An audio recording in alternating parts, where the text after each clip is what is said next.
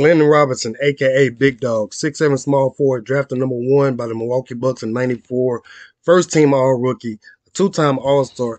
8 of his 11 seasons, he averaged over 20 points a game, including his first 4 seasons. An eventual champion in '05, his career stats, he averaged 20 points a game, 6 rebounds, and nearly 3 assists. Not the most athletic, but Big Dog found a way to be a bucket in the physical era with mid-range, triple threat, and using his body. Definitely part of the forgotten.